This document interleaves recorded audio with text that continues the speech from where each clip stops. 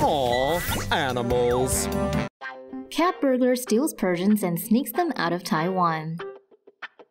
A cat burglar pulled off a near-perfect caper by sneaking 2 Persian cats out of Taoyuan Airport, stuffing them under her shirt to make it look like she was preggers.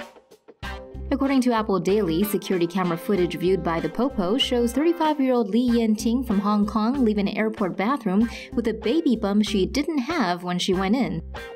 Li then strolled through security check without so much as a meow from the little ones. Apparently, the police were tipped off after Chang Xingyi, a cat breeder in Taipei, found that 2 of her expensive Persian kittens had been catnapped by Li. According to Zhang, Li wanted to buy 3 Persian cats from Zhang, so on 4 different occasions came to Taipei to stay with Zhang to learn how to care for the cats.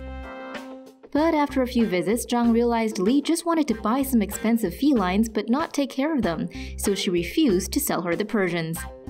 So, how did Li take it? She broke into Zhang's apartment and stole 2 of the kittens, then hightailed it back to Hong Kong. Zhang was able to get a hold of Li over Messenger and after some back and forth got Li to admit to the kitty caper and agreed to return them to one of Zhang's friends in Hong Kong.